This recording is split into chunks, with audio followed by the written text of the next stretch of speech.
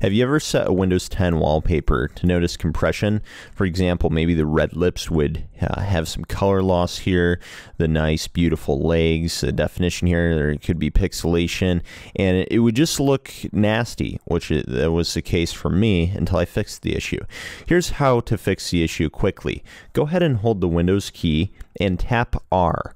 You're going to get this run box to appear. Triple click here for this PowerShell command. Click on copy, and we're just going to paste this into the run box. After that's pasted in the run box, click on yes when it asks you for Windows PowerShell to launch as admin.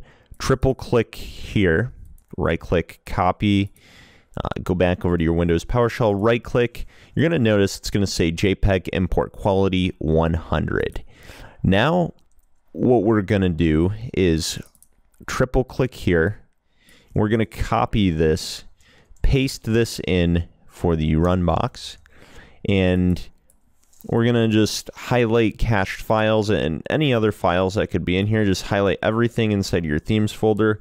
We're going to hold shift and tap the delete key at the same while holding shift. So yes, it's going to clear out your themes folder. We're going to reboot the machine now. So go ahead and restart and set a new desktop wallpaper. Setting that new desktop wallpaper is going to ensure that you have the crisp, clear quality for your desktop that you would like. Thanks for watching. Have a great day. If you liked this video, go over to r4p3.net and register. Have fun.